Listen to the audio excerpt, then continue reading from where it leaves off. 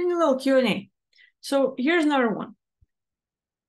When you have an out-of-body experience, or let's say your physical body drops dead and your consciousness leave, and you find yourself in a hellscape or travel to many different realms, including your own, will you be able to have the form you want and use the abilities that you want as well? The answer to these questions would be yes, yes to both. You can have your own form. You can travel to any different realm you want. It is your own choice at any point in time. Nothing stops you, unless, like, I would say it's all about your beliefs and how well do you trust yourself. But I mean, if you look at this life you have right now and this body, how well do you know yourself? Your faults, your strengths, your characteristics, and everything else. So you might have certain like level of self-esteem and self-love. And no matter what others say, like they might criticize you, they might insult you, but deep down, even with all the things you hear around you, whether it's praise or whether it's cussing or something else, like, hey, I'm good at this. No matter what I say, I'm going to keep on going. This is what I'm all about. Like I might be kind, I might be empathic, I might be a hustler, I might be an entrepreneur. You look at these things that it's just you. It's all you care about. You might see yourself as a healer or energy worker or anything you want to call yourself, but it's you. And nothing that anyone else says will change that reality. So you have this basic ground belief. It is your pillar. It is the core. And nothing can move you out of that, right? So let's say I took the red pill and I'm awake and I'm ready to go. And you know that no phrase will make you fall asleep and be with the blue pill, so to speak, and everything else. Great. When you have that sort of understanding about who you are, it works the same way when your physical body drops dead and your consciousness is out there. When you find yourself in a hellscape, when you find yourself in places that seem dangerous and it's like, oh my God, what am I going to do? And it scares you at the moment, right? Like all of these experiences, it might be really intense. You might hear like a lot of like loud sounds. It might be chaotic. And for a moment you panic. It might be like weird. It might be strange. Like, oh, what am I going to do? How do I get out of here? Like 1 minute I was on Earth. Next one I'm here in hell. A lot of creatures around me and they're looking creepy. And I don't know if I can escape. Well, here's where you stop. Okay. Perception, dark, bad, chaotic, creepy. I don't want to see it. I don't want to feel it. But you have had the experience or like you have the understanding. You might have read a lot of stories, you might have watched a lot of videos, and let's say you have fallen asleep and had a lot of lucid dreams. In lucid dreams, you know that whatever you think about, you can manifest, you can create it just like that. You have full control. So if you've had that experience, or if you've practiced this long enough, you're more like, okay, hellscape around me, my body is looking creepy, I might feel like, it's like I don't have something, but you're like, consciousness. Think of Harry Potter movie, your worst fear jumping out of the closet, and you're saying this like spell, you think about something funny, and boom, it switches into your created reality and you manifest it. And all of a sudden, the power is yours.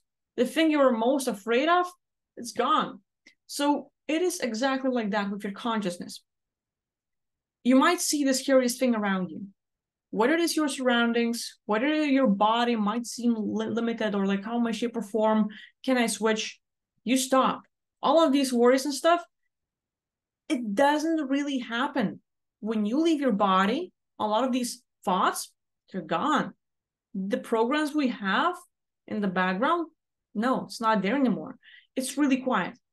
So it's just knowing this. You know that it's a consciousness, or let's say reality is created with your thoughts. Whatever you focus on, whatever you think about, you create. Reality does not exist until you think of it. And so you see the perception of hell, you stop, and you start creating things around you. Like I said, like, okay, hellscape, hell, burning, fires, demons around me and everything else. And just for a moment, think of like running a little rendering machine that's going to run through the screen, like a loading screen on like the older computers. And as it's loading, it's going to load a new reality around you. And you just imagine Hawaiian Beach or another place that you might be in love with. And not necessarily Earth, it might be your own like create escape. And you're just like, no, it's all light. I'm on the beach and there's this hellscape changing into a beach. You start thinking about it, you start focusing on it, you start creating it. And it's not like every single thought will change everything, but you have an intention. Okay, hellscape, crazy, scary, but right now you just focus on, I want to be on the beach. I am on the beach, and you see the picture clearly. The most important thing to remember about it all, I think, is that when you have a dream, let's say I want to have this house or this car, we think of our future as our past. You see the end result right away. You think of a wife, you think of a husband, you think of a house or a place you want to be at, a trip. You might see the end result just for a glimpse. Here you are in that house. You might be in a pool, you might be, like at your, writing desk in the office. You might be in that kitchen, but you see the details. You see every single thing. You see the end picture for a glimpse, for just one moment, but that is enough.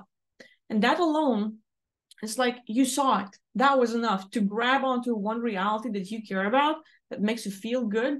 And so if this hellscape you have around you or other realms that might not make you feel comfortable, you stop for a moment, you focus on that end result you want to see. You focus on that, the beach or the forest or the mountains or the nature or a park or anything else that you like. And you just try to okay, for a moment, stop, imagine, think about it, feel it. What would it be like being in that location? What would it feel like touching that desk? And all of a sudden, reality around you starts changing. Another important thing is how you feel about it, the essence, right? So people think of hell, and they think of chaos and fear and being stuck and burning, and it's really hot and all these scary things because we have heard so many stories. So all these things in the background are playing a part, and it's our beliefs about it. But if you can stop for a moment and just okay, I acknowledge my reality is this for a moment. I don't like it. But if you were to focus on your house or on that beach or other place, what kind of essence and feeling state does that inflict upon you? How do you feel about it? Like being in the beach? Well, it's pretty warm. It's really comfortable, relaxing. It feels like a vacation. Me and my family, or just me, and I just love it. And all of a sudden, your energy and your focus shifts from a place where it was chaotic and what do I do into it's comfortable. And that state, that alone will shift your whole reality. What you focus on and how you feel about it in that moment will change it all. So even if you have the creepiest of all demons in front of you, and it just drives you nuts with how ugly and scary it is, if you can stop yourself for a moment, and even knowing how scary and creepy it is, and you might be shaking if that's what you feel like, you can literally flow love into it. Okay, imagine there's this one person that I love, or there's maybe you have a puppy, maybe you have a cat, and you focus on the best event that has happened in your life, or maybe past lives, or just eating chocolate, oh, it just melts my mouth, it feels so good. Just remembering that one happy thing and kind of drawing in that moment, well, literally that feeling state will lift the frequency and the vibration around you, and that creepiest demon in front of you will start changing. Because if you're feeling good, that thing can no longer be in your space. And all of a sudden, it starts shape-shifting into something that will fit your reality. And the more you focus on the good, the more you focus on the better, the more you focus on something you love, that vibration, that frequency will change that being completely.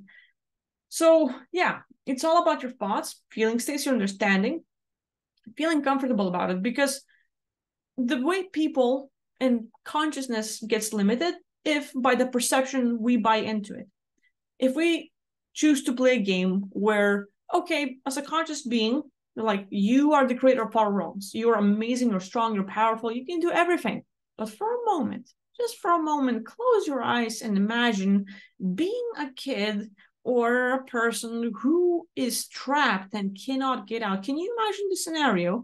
And this creative being that can do it all puts itself into an individual or a box that is called, let's say, a kid that is limited and cannot escape. And we're trying to play this identity, right? Like we're buying into it. Like, oh, what kind of role do I have to play? What do I have to do? Like you're looking at the script. Okay, just play limited. Okay, yeah. I can't move, right? All right, I'm gonna be the being that cannot move. Great, fun game. Yeah. But the moment you buy into that role, the moment you as a consciousness where you are limitless, where you can create everything, put yourself into an identity of a limited being. I can't fly. I can't create. Yeah, what else do I need to do? It's just like, it's just like role play, just like act. Like make a real like funny face. Huh. Great. Like make the like mad face. And you like try these things, right? And so for a moment, you're playing a role, an identity in a game with your buddies or some pals or someone else. And for a moment, you're just going to play someone who's limited. But it's so easy to capture you in that moment. Oh, well, you just bought in that you don't remember anything. You're just acting as if you're having amnesia. Like, what? Who's my daddy?